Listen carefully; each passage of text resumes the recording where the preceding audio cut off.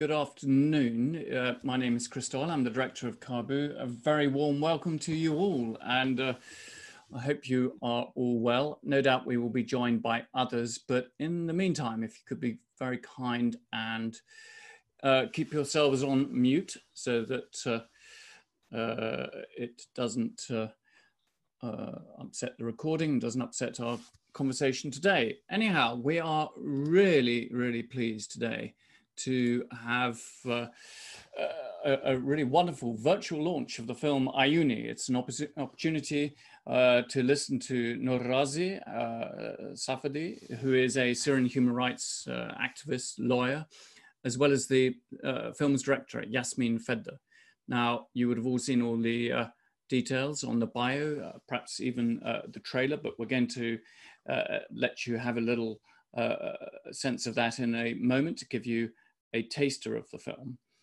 And it obviously deals with an issue that we're very, very aware of, very tragic and difficult issue of the over 100,000 people, maybe more, who have been disappeared within Syria over the course of the last 9 years. It is a human tragedy on an epic scale. And I think this film, does something absolutely wonderful to bring that to life through following two specific stories. But I'm not going to talk to you all about that. It's an on-the-record meeting. It'll be recorded. We're going to start off with Yasmin Fedda, who will introduce the trailer.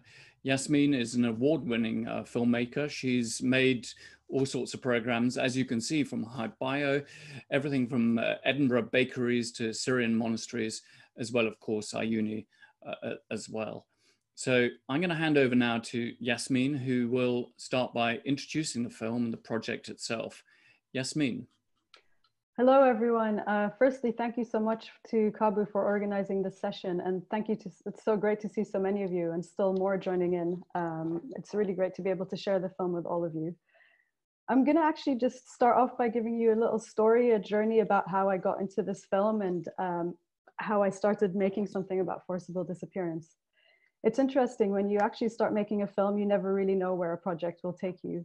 And when I started this one, I didn't realize it would become to be a film about love and forcible disappearance. I started making a film in 2013 about an Italian priest, Father Paolo Dall'Oglio. He'd lived in Syria for over 30 years and set up a well-known monastery. This focused on interfaith dialogue. When the revolution and uprising began, he became publicly outspoken and very involved.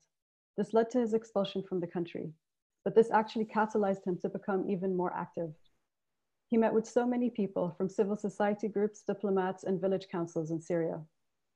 Taking his belief in dialogue to new levels, he even set up a TV chat show to discuss difficult topics facing Syrians at the time, from questions of arms to sectarianism and to the role of journalism in the media. I had made some films with this community in the past, but these new developments of him as a person specifically fascinated me. I felt it offered a really unique perspective on what was happening in Syria. As a filmmaker, I wanted to get stuck in there with him and to explore through his eyes and his approach. We met and filmed in 2013 in Paris when he was promoting his new book titled A Priest in the Syrian Revolution. I didn't think this would be the last time that I saw him. A few months later, he was in Raqqa, there to negotiate the release of kidnapped journalists who were kidnapped by Daesh. At the time, Raqqa was liberated from regime forces, but in a very delicate moment. Daesh had a presence, but they still didn't have total control of the city. There was still a public civil society movement there. Paolo went to the meeting and he's never been heard from since. There have only been rumors about his fate over the years. A few months later, there were rumors that he was killed, that he was alive, that he's been exchanged as a prisoner. There have been so many stories that it was unclear what had actually happened to him. Like many others, I didn't know how to react at first. I was shocked, I was angry, I was sad, and I had many questions about what was safe and right to do at the time. Paolo was a larger-than-life character, and he touched many people's lives across Syria, and also across the world. The Paolo-shaped absence that resulted was profound and resonated all over the place. I met his sister Maki, who let me film her over the years as she grappled with this reality of living in an emotional limbo, not knowing whether she should grieve or hope for her brother's return. In trying to understand this reality, I went to many countries to search of not exactly answers maybe, but to understand what forcible disappearance is and what it does. I met more and more people whose loved ones were forcibly disappeared, the vast majority by Syrian government forces. I began to understand how this was being used as a targeted weapon of war, a way to silence individuals and to put pressure on their families. It's a cruel tactic that numbs whole families and networks of people. And today, as Chris mentioned, there are more than 100,000 that are forcibly disappeared, and this violates international law. As a filmmaker, I wanted to find a way to give an expression to the effects of this war crime through individual, human, and emotional ways. I kept asking myself through all the years, it took about 6 years of filming, how do you make sense of what it means that someone is forcibly disappeared? What does this very present absence mean? How does it feel? What does it feel like to not know, to find huge barriers in your search for answers? What is the effect of so many voices being silenced? And what does this all mean for the future of Syria? How can it eventually rebuild when so many lives are disappeared and questions are unanswered? How will justice and accountability be found? And finally, as a filmmaker, how do I make a film asking all of these questions? Although this all made me sad and angry, I was determined to find a way to make it relatable, to find a way to make a film that shows these universal human stories. This search led me to reconnect with the story of Bassel Khartabil, a well-known hacker and open source developer. He'd worked with Mozilla and Firefox and set up Creative Commons in Syria. From 2011, he supported so many people. He taught them how to film and to document what was happening around them and how to share it with news networks. He also supported people in getting footage out of Daraa, which was under siege at the time. This was in 2011. He was imprisoned in 2012, but his network of friends had kept his story and voice alive through the Free Bassel campaign for several years. At his arrest, he was initially disappeared, but he was finally moved to Adra civilian prison, where his wife, human rights lawyer Noura Ghazi, who's with us today, could visit him. I really wish I could have included more of this amazing story of love and detention in the film, but sadly I couldn't. But it was very moving to hear about how they kept their relationship alive through this time. In 2015, Bassel was taken from a cell and forcibly disappeared. I met Noura first time after this, and she opened up her life to me as she was dealing with this very difficult phase in her life. Noura shared with me the effects of detention on detainees and on forced disappearance, as both of these had happened to Bassel, and she had also been dealing with those as well. Her tireless work campaigning and on advocacy for detainees and those forcibly disappeared is inspiring. She was one of the founders of the Syrian women-led movement Families for Freedom and of Nophotozone, which support detainees and the families of forcibly disappeared people through legal awareness and advocacy and other forms of support. As I worked on this film, I realized I had a unique opportunity because I had my own material that I had filmed with Paolo in the past and access to Bassel and Noura's archives. This was material that either they had filmed or their friends had filmed. And this allowed me to tell all of these stories as much as possible in the people's own voices and in the present tense. Filming with Noura opened up a door for me that led me to understand that this film was also about love, between a young couple and that between siblings. It's a film that's inspired by the legacies of Paolo and Bassel, who in their very different ways supported discussion, openness, and sharing. And the film is driven by Maki and Noura's stories of resilience, hope, and search for accountability. It was this, through the years, that gave me hope for the future. Thank you very much. I'd now like to share the trailer of the film. It's about 2 minutes long. And then after this, Noura would like to say a few words as well before we open up for discussion. So just give me one moment while I line this up.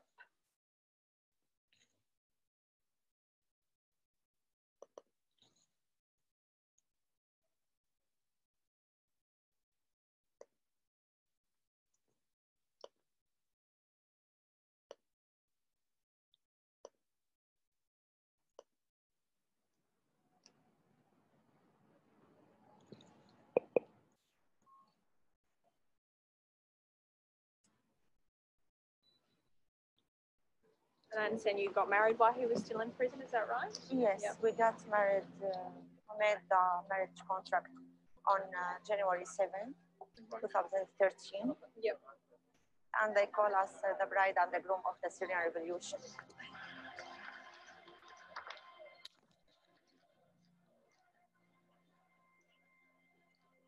There are at least 5 people of our network who are killed. What do you think about your own safety? I'm British, what you say? You upload all this material, you get it out to the world.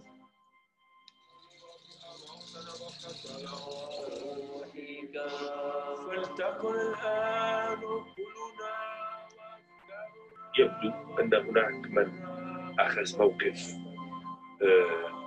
ضدنا.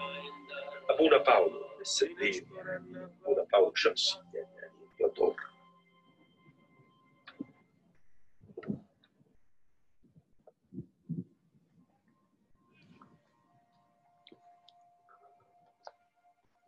Il 29 luglio dello scorso anno veniva sequestrato a Raqqa, nel nord della Siria, padre Paolo Dall'Oglio, gesuita romano, di lui.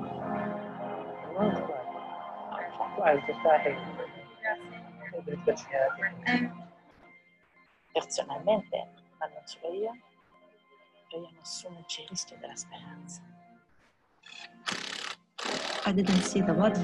I didn't see document. I didn't see anything, any evidence. Do you think you ever will? I have to. I will keep going on to have his body and all the information about his death, the way, the date, all the thing. I have to, all the people, all the Syrians have to. This is a humanitarian right. So I have to face this disaster.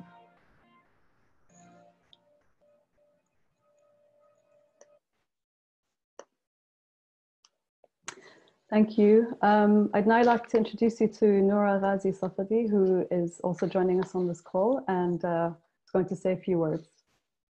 Thanks, Noura.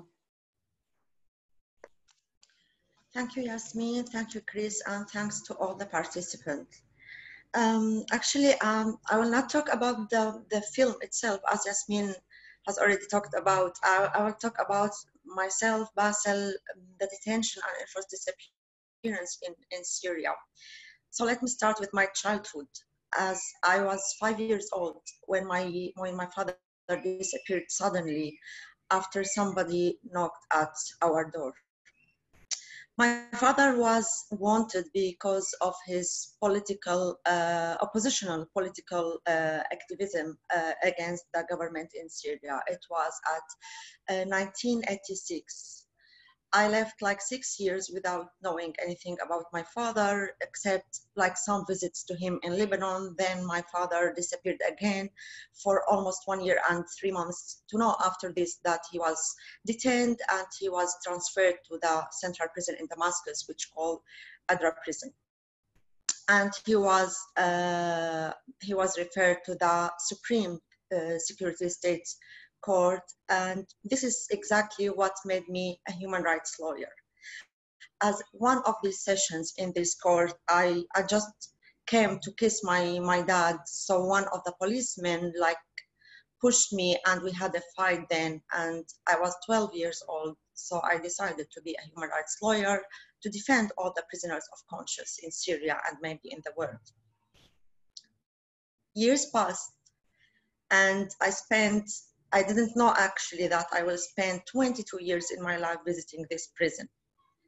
The revolution came and I was from the people who participate in this revolution since the beginning of it. I met Bassel in a home in Douma, Eastern Ghouta. We were headed at the same place in the place of our friends.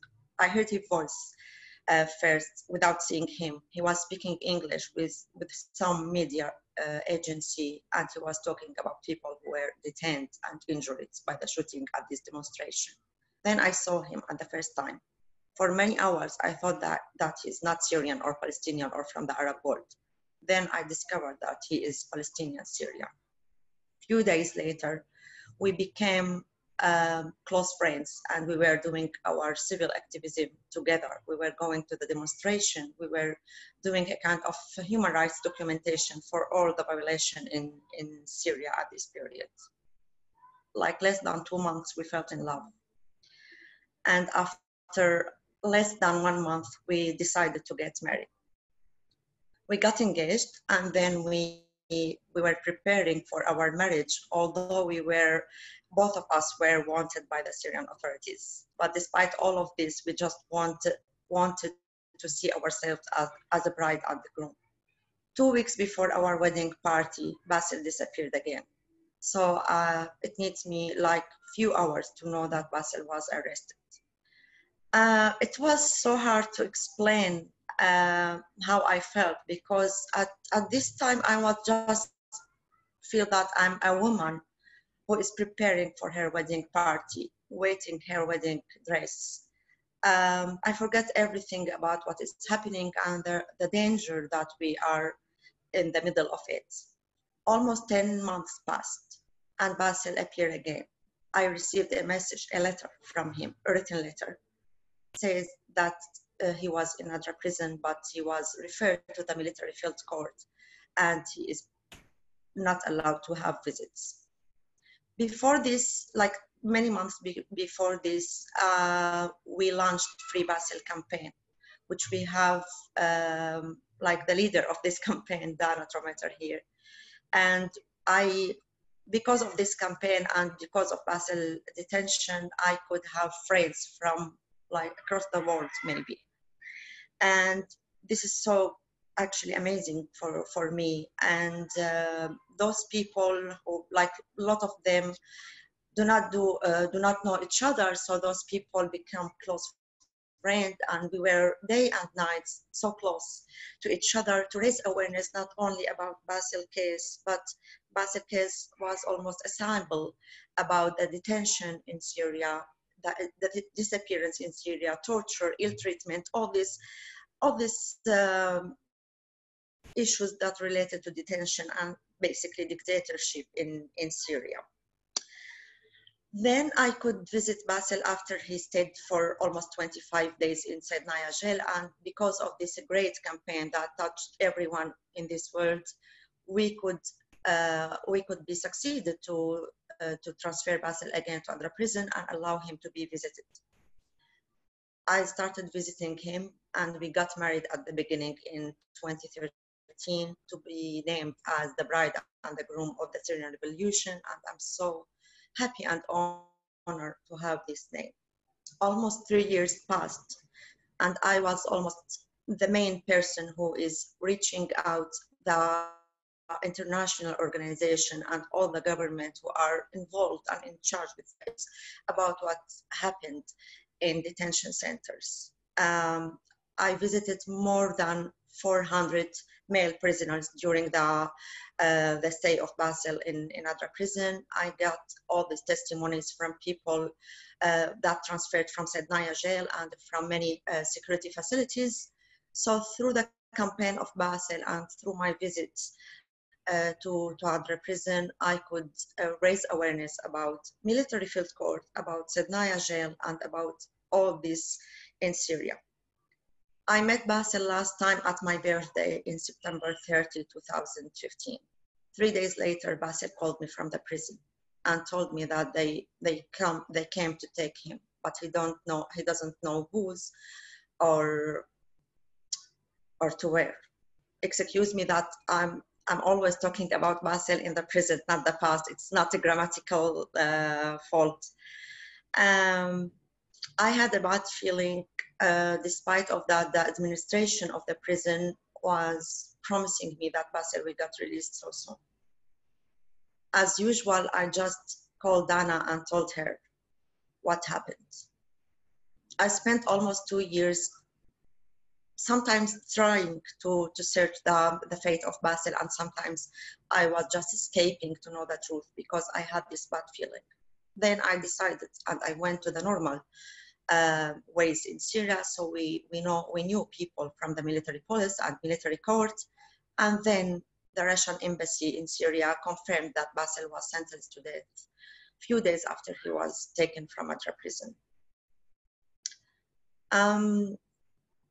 Now I cannot describe what happened to me, but I was okay because, almost okay, because I had these great people around me. I was under the attention of the international organizations, of all the government and the media.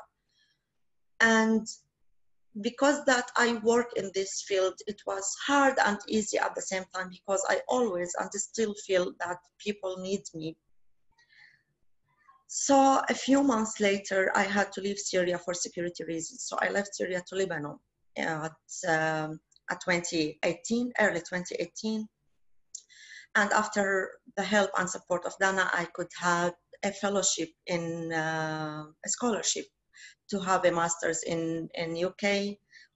And when I came to Lebanon, I saw that these women and families of missing persons and detainees that need a help. So I apologized and I quit the scholarship, and I stayed in Lebanon and established Nophotozone organization that provides legal assistance, legal empowerment and advocacy for all the detainees, their families, and the families of enforced disappeared and missing persons.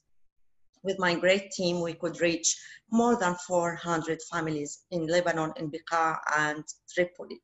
And we could raise awareness about all the issues related to detention and enforced disappearance. We work as well in Syria. We are trying to give our services to every single person that have this problem, even in the world.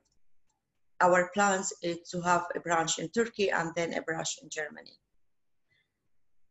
Then actually I became recognized by many international organizations and governments, as I had a speech last month at the UN Security Council talking about these issues in Syria. What I aim to is to put all these women and families and detainees under the light, as I was and my husband under the light all the time. I was, let me say, a star in many movies. And actually, I wanted to be an actress, but because of my promise to my dad, I studied law, and I'm happy that I studied law. But life is so strange that life puts me in a place that I participated in many movies. But for this movie, I considered it that one of the most important movies that I was involved in. It's not because only the topic and the professionality of the director and the producer and the film teams. It's also because I was with the great people, like Father Paulo is an icon in Syria, Bassel is an icon in Syria, and Maki, it was so pleasure to meet her. And also because that many of the parts from Bassel and Father Paulo were used in this movie. So I felt that I live in some way in the past. I'm staying with those people. They are not just vanished in some ways. We are all together in this field. I keep watching this film again and again all the time. Sometimes I cry, sometimes I feel so happy that I live up. I feel that I still live with Bassel in some way. Because all of this, and because all of the effort that Yasmin did, Yasmin became a very close friend to me, and I'm very pleased to have her as a friend. And she kept following me from country to country to film me, and I know that she was so tired, and she was pregnant when I met her first, and now Zuzu is more than 3 years old. So it's really like strange life. Finally, I want to conclude with talking about justice. After almost 10 years of conflict in Syria, sometimes we feel that we are so pessimistic to feel that justice will come so quickly. But what I always raise is to look at justice from different point of views. Like, justice is not only accountability, with the importance of that accountability and these cases that applies in Germany, and all these sessions of the court in Germany according to the universal jurisdiction. but also let's help all these families across the world, like Syrian refugees, especially in neighboring countries, to get just small pieces of this justice, like recognition of the crimes against them and against their beloved ones, and also by reparation. I always invite everyone for forgiveness, actually, and sometimes I be like I had this look that what I'm talking about, but forgiveness will help the Syrian society to recover from all this. Forgiveness do not prevent any kind of recognition or accountability, but we have this like big sickness now among the Syrian society. In Nophotozone, we are provide our services from all the people from different political backgrounds, and we were successful to gather people from loyalists and opposition. At the end, I'm still looking for Bassel remains and burial location, and I hope everyone helped me with this, and thank you so much. Thank you. Thank you, Yasmin, and thank you, Noura. That was extremely powerful, and you spoke with such dignity and passion about, I think for us who haven't been in Syria during these times, who haven't had loved ones disappeared, I think we're certainly, I can speak for myself and Noura of the way in which you've gone around campaigning about this. We're going to open it up to questions now. So if you'd like to put some questions in the chat, that would be fantastic, and I shall call you out.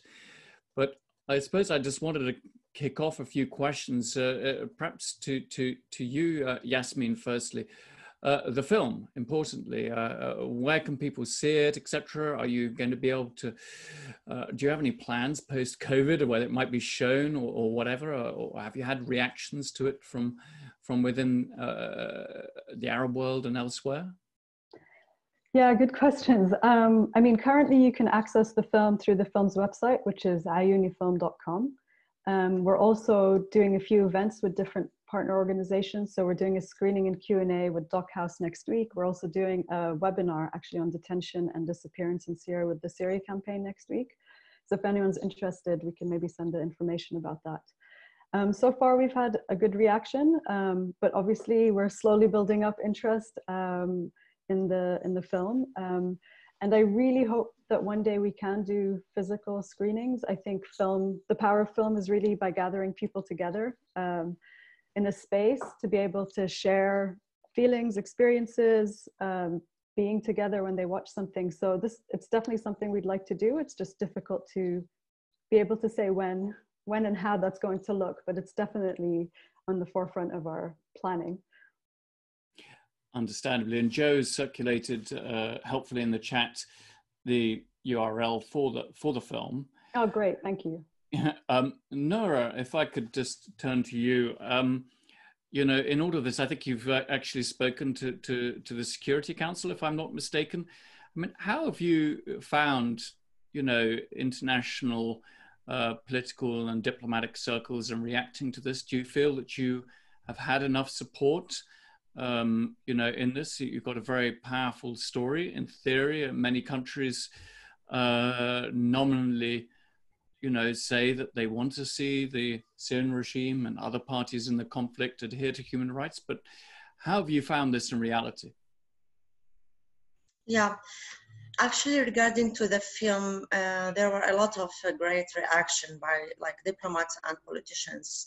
But regarding to the issue of detention in Syria, we always see this like emotional reaction, and especially this like a kind of like getting attention and interesting with specific people, as if those people are the only victims in Syria. So basically, we can see, it's easy to see that we have like 20, 30, maybe 100, 100 of detainees and enforced disappeared that all the people are talking about all the time, but nobody is getting any attention to the other people. So it's unfair to talk about just some people and to provide like a lot of things to those to their families and just ignore the others, and especially that those others, I mean these non-well-known people, are more need to those services. And I'm talking about this because I'm in a struggle now for a woman. She is a former detainee and she was detained with her baby, and her family abandoned her after she got released, and her husband divorced her, and she is living in Lebanon with 5 kids without any kind of help. And I'm trying to get her to Europe, and I'm facing these difficulties and obstacles to get her to Europe, for example. So what we are seeing from the international community is just emotional. It's just like what we say in the Arab world, just words on paper. There's nothing to be happened. We want a whole and comprehensive solution for this issue, and this will happen after an international political decision, and this decision needs to be a will for it. And until now, unfortunately, I cannot see any international will to solve everything in Syria. I fear you might be right in that.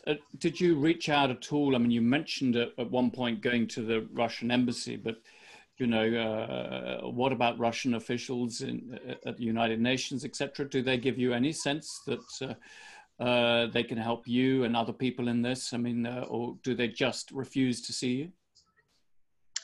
Actually, first to clarify, I didn't ask the Russian embassy in Syria to find out the fate of Bassel.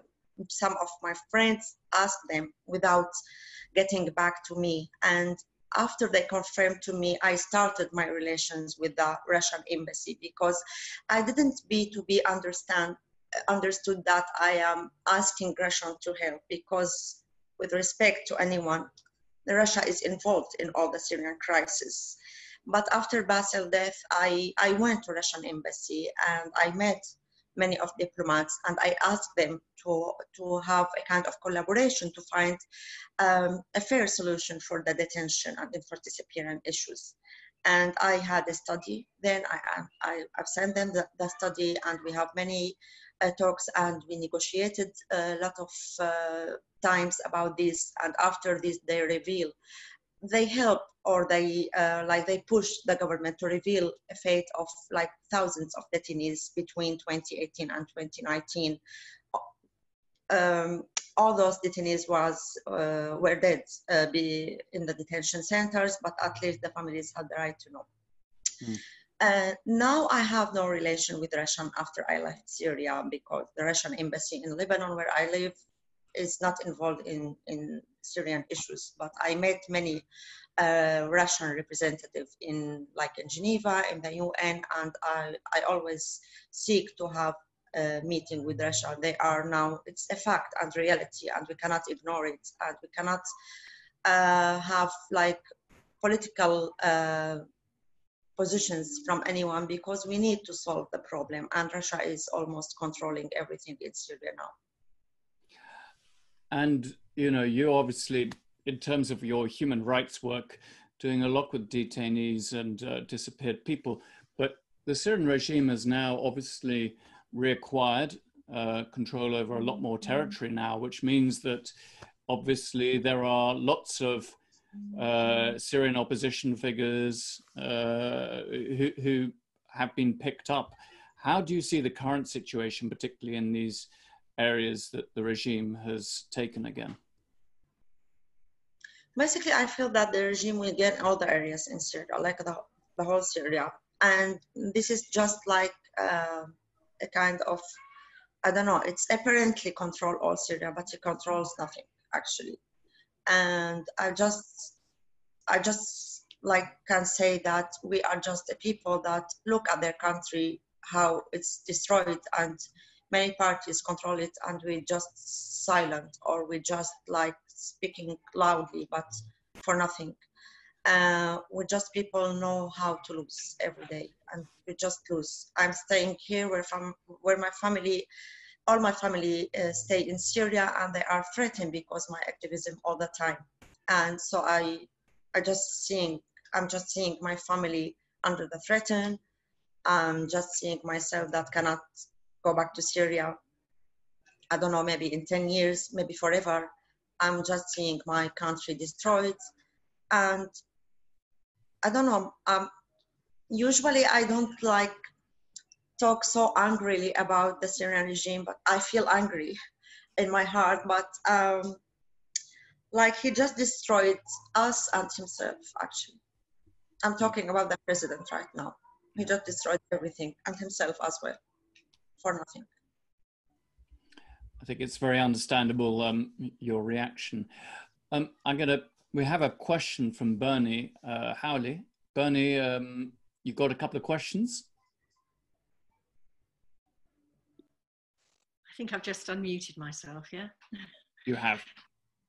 I've watched the film and I was really moved by it. I thought it was wonderful. And I think you're both incredibly courageous women to have made this film, and it's very well done. But I've got two questions. Firstly to Yasmin, do you know what has happened with Paolo, where his whereabouts, his fate? Is there any news since the film was finished? Is there any more news?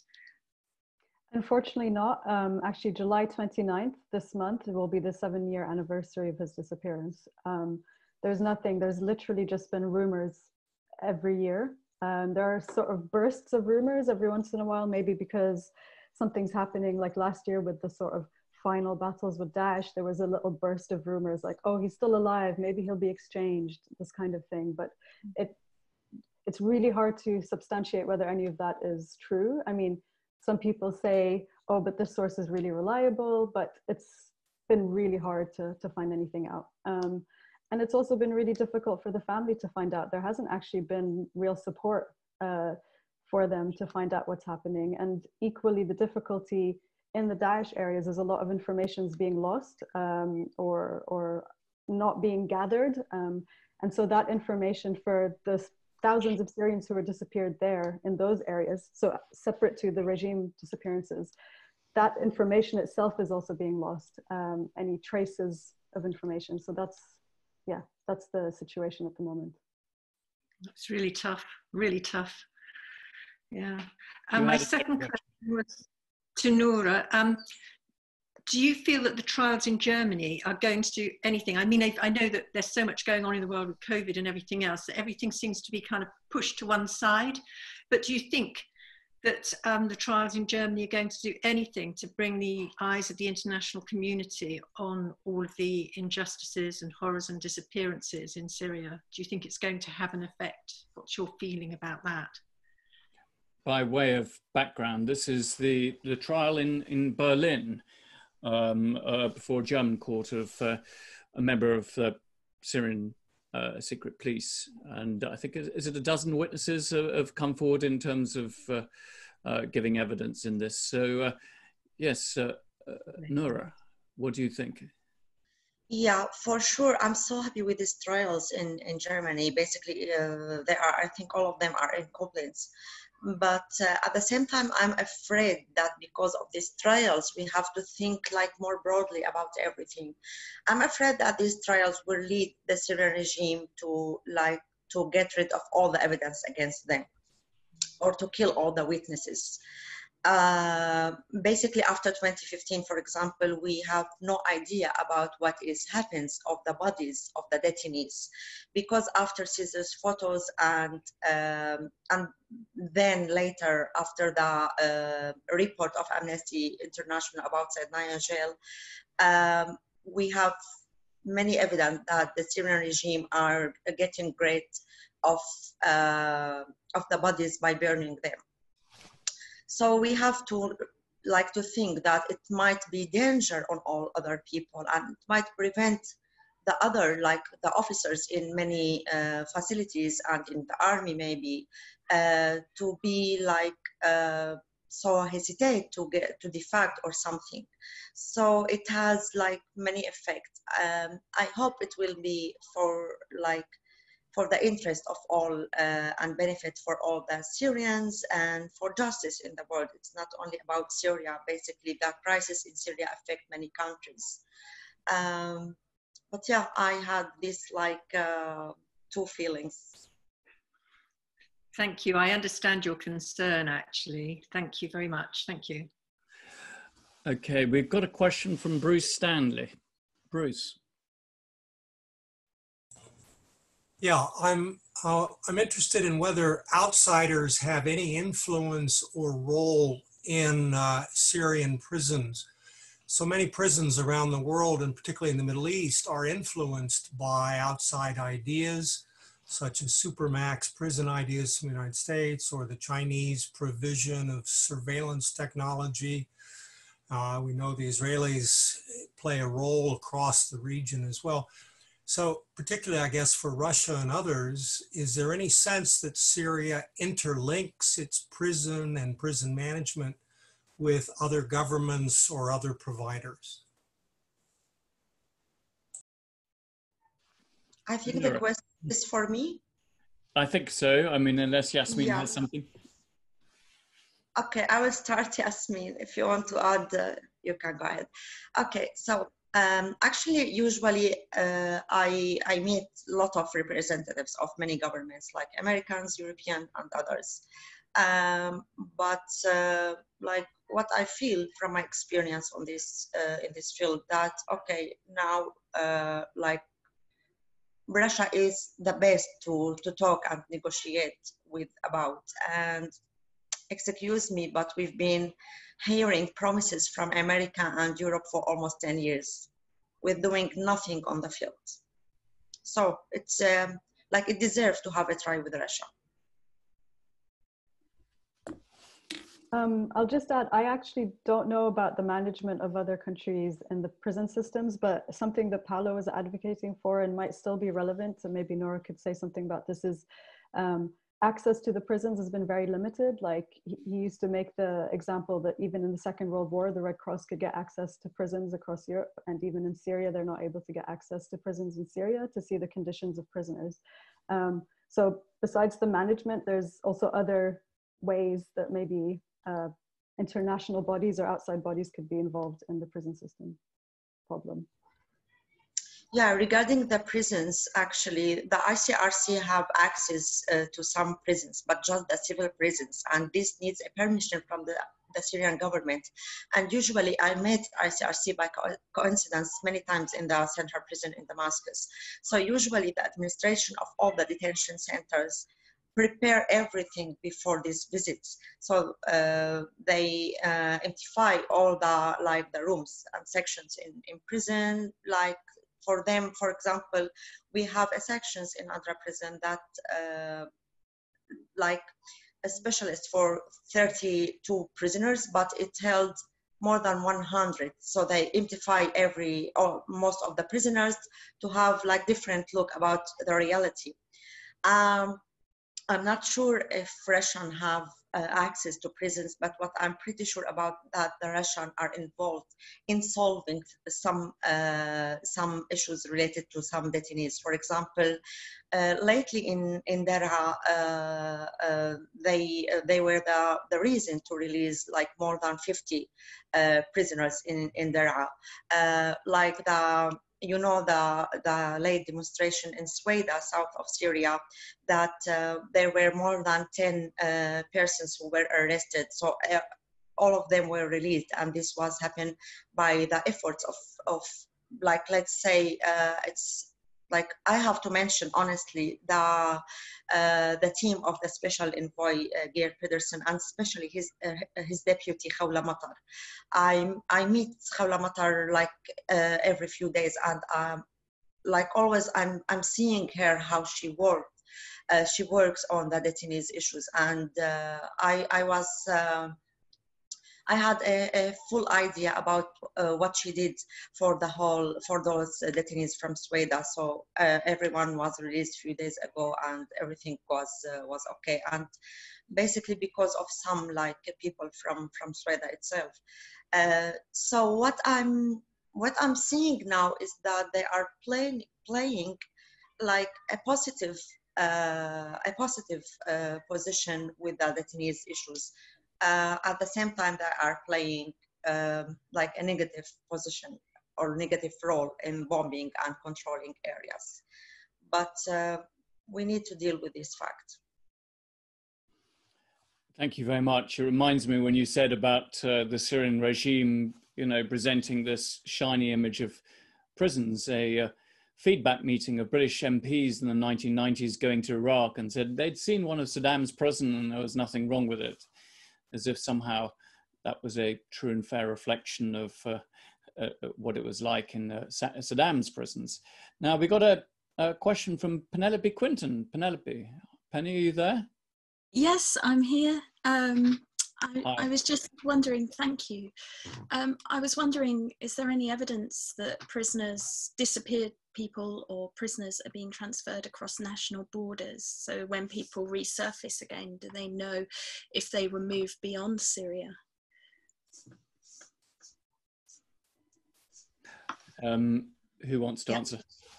Yeah, Yasmin, do you want to answer? I think Noura, go for it.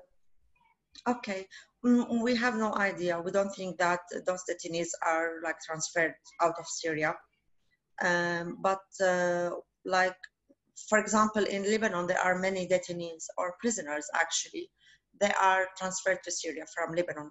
And I talked with ICRC about this because they need to be protected even by the Lebanese government. So basically ICRC are responsible, and they have regular visit to the prisons in Lebanon.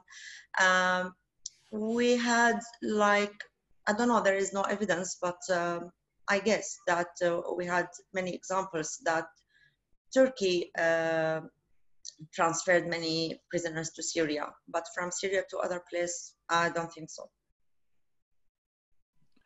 Is there any evidence that Turkey has itself picked up detainees from within Syria and taken them to Turkey? No, they, at the beginning of the revolution, we have the officer Hassan Hermouch, who was the first one who defected from the Syrian army, and he went to Turkey, and then suddenly he was arrested by the Syrian regime. Like lately, we found his photos with the Caesar's photos. So, and I guess, I said I guess, there is no evidence. I'm sorry that I cannot be sure of everything. Yeah. We have a question from Alice Hervé. Alice? Yeah, Alice? so just on what was just said by Noura, I wondered if these prisoners that were being transferred into Syria were Syrians who had escaped and who were being brought back? Yeah, some of them like were just returned by the government in Lebanon and in Turkey, and some of them just went back, and almost like hundreds of Syrians who went back actually from Lebanon to Syria got arrested. And also literally all the people that give themselves to the government after this settlement in, like, let's say Daraa, Eastern Ghouta, Homs, they were detained, and many of them were sentenced to death actually. So there is no any kind of like feeling secured with the regime, unfortunately. And we have the recent case about Mazen Hamade, who was not stable emotionally and mentally, and he was he went back to Syria, and he was arrested. Like he has been arrested since February, and nobody knows anything about him. We just know that he is held by the Air Force facility. Thank you. And we got another question from Bruce to follow up on. Bruce, Stanley? This has been wonderful. Thank you very much. And I'm just wondering about prison riots or uprisings and resistance of different kinds within prisons, and particularly how families hear about this and what effect it has on them. And if I could add a sort of supplementary to that, in the sense of that, you know, everybody in the region is worried about prisons in terms of the pandemic, and to what extent, you know, that has also created massive concern for families, etc., of people of families of detainees.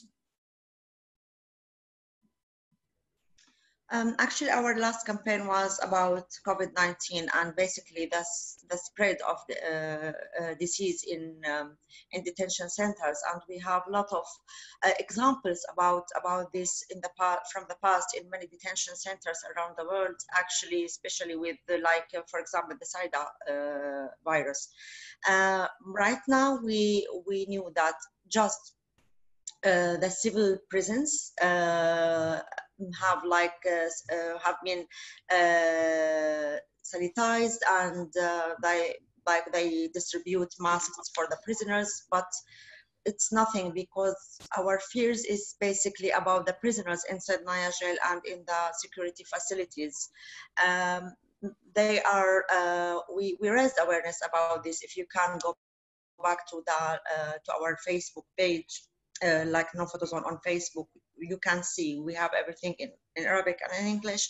We were talking about like how easy to spread the COVID-19 in detention centers in Syria, because the prisoners in Syria already live in so bad circumstances, and they are, because of torture, because of treatment, because of like no enough space, no enough conditioning, no enough warming, so they have this like weakness themselves, because of like holding a lot of prisoners at small spaces.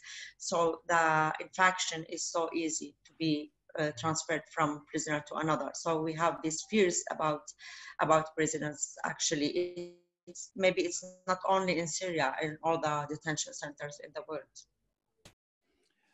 Thank you. We now have a question from Eckhard. Eckhard, would you like to ask your question? Yes, we've talked a lot about the prisoners at the moment. It's really, really important. But one thing I was so aware of when I watched the film was, of course, the absence of the two main protagonists of the films, Bassel and Father Paolo, and how you, Yasmin, so sensitively dealt with the absence by speaking to other people who were near him, his sister, Noura, friends and colleagues. But when we're looking at activism and political campaigns and international publicity, like the big double-decker bus going around London, etc., what do you see now and in the future, the relationship between the others, the ones who are close to the disappears and who are in Syria, and how could we best engage them, and what risk are they under, because they are still visible? I can say a few words. I think this has two sides to it. I mean, as a filmmaker, you're constantly in negotiation with the people in the film to assess risk and see what makes sense, because film potentially has a very big platform. It's out in the world, people can see it, it generates media attention. And so I was very careful through the process to discuss with Paolo's family, with Noura, like, what's okay to show, what's not okay to show, are you happy with this? You know, and at this point in time, everyone is happy with I suppose, taking the risk that this is in public. At the same time, I think the risks keep changing, but I think for someone like Noura, who was already quite public and quite outspoken, she already had a relationship to the potential of that risk. But there's a bigger one, as you say. So there's people who aren't in my film, like Noura's family that she mentioned earlier. I don't know, maybe if Noura would like to add to that. But I guess for me as a filmmaker, if I understood that I had the right conversations with people, I was happy to take the risk to put the film out there with the consent of people in it. Noura, I don't know if you'd like to add to that. No, thank you, my dear. I have nothing to add. I just had a question, really, I think probably more for Yasmin as a film director. Do you think is it becoming much harder to cover Syria now, where you see what I said earlier on, the Syrian regime controlling more areas? Obviously, it's been dangerous for a long time, but what do you see the challenges for you as a filmmaker to get these voices out now, to tell these stories that are so powerful, like Noura's, like Paolo's? It's really challenging to get films of Syria out. I mean, you definitely come across the conversation that, oh, we've done Syria, whether it's festivals or programmers or TV channels. Even though I hope that the story is actually much more universal, it's also quite international. It's not just a Syrian story, actually, not only because people travel, but you know, we're in Syria, we're in a living room in Rome. It's affecting families of all kinds, you know, around the world. And it's not just the case of Paolo that shows that. But I think it is quite challenging for us. But I do think we have to keep trying to make films in this way, because if we can spark interest through the side by making a film, by making something people might want to watch, that we can kind of open up that conversation about the other issues, which is detention and disappearance. But I hope that we can do it through a film that people would like to engage with, because it's quite hard. And I think, you know, what we could do is to show it in a very personal way, because the issues are so big. You know, 100,000, that's like, how do you deal with that, you know, that information? But I hope that by focusing down on the personal opens up that avenue. But it's a challenge. So it's really great that people are interested and will help us spread the word, because that's the only way we can do it, is collectively. And Noura, Joe's just spread the URL of the website for Families for Freedom. Could you just give us a little bit more of a sense of the work that you do for the participants, so that they get a slightly better idea of, you know, what the organization, what the campaign does? Yeah, basically Families for Freedom is a movement. It's not an organization. I was mentioning that I'm co-founder in two things. It's Families for Freedom movement and Nophotozone organization. So basically I didn't talk about Families for Freedom. I just talked about Nophotozone. But good question and good request actually to ask me to talk about Families for Freedom. Families for Freedom is a movement. We were 5 women that established this movement in Geneva at February 2017, and it was one of the most important things that I did in my entire life. We are a non-political group of women. We are now 11 women that lead this movement, and we have like networks in many countries, like in Turkey, in Lebanon, in UK, for example, and we are working on have more network from Syrian families. So we are advocating for basically 4 main issues: that the right to know for the families of missing persons and enforced disappeared, stopping torture and ill treatment for all these detainees, and allow the NGOs to enter detention centers and to watch this closely, having a fair trial and abolishing the counter of terrorism and military field court, which are the exceptional court that control these cases in Syria right now, and then the right of justice and accountability. And is there anything that people, you know, here in Britain and Europe, etc., could do to help and support? What would you ask for? We are trying to reach like more of the public opinion in many different countries. So where we have a lot of, like, we have a kind of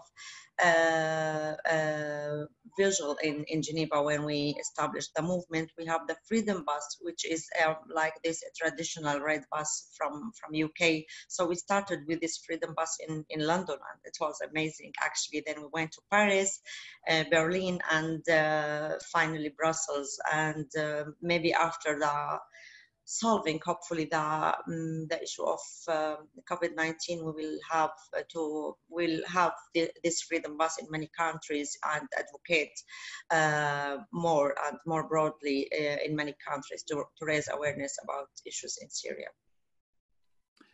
Thank you very much. I don't know if anybody has any other questions, but we have actually reached our final moments. So I just wondered if Yasmin and Noura had anything else they wish to add before we reach a conclusion. Yasmin? Yeah, just a bit of self-promotion. Please share news about the film and upcoming events. I really hope that people can engage with the film and we can find ways to engage with the issues of detention and disappearance in our weird lockdown kind of lifestyle these days. I think we still need to keep fighting this cause. So please tell people to check out the film, to join in conversations and more, hopefully. And also obviously to support Nophotozone and Families for Freedom and watch out for their work as well. Absolutely. Well, we'll certainly try to do that at Caabu. And Noura, any final words? I just want to thank everyone and to say again what Yasmin have said, that please share the film as much as you can and support Nophotozone and Families for Freedom. Thank you, everyone. Well, it just remains for me to thank you for making the film, Yasmin, for Noura to being so inspiring and courageous in everything that you do in the work there. It's absolutely fantastic, and I'll echo what you have just said. Please, everyone, download the film, watch it, share it, and help spread the word. Unfortunately, this is not an issue that is going to go away. It'll I'm sure we'll return to it at Caabu, a very painful and harrowing one. But having such a wonderful film, such wonderful advocates as yourself, is helps us to get the message out there, and hopefully one day there will be some form of justice at the end of all of this. Thank you very much, everybody, and we shall be returning. We have another webinar coming up in August. There may be others before that. Do please join, and do encourage you, if you have not, to join Caabu as well. A little plug for us as well. We have membership details on our website. We'd love to have you on board, or if you would like to contribute in some sort of donation, that would be wonderful. Everybody, otherwise, if you're all going away on holidays and everything, have a lovely holiday, have a great summer, and look forward to seeing you at one of these meetings soon. Thank you, everyone.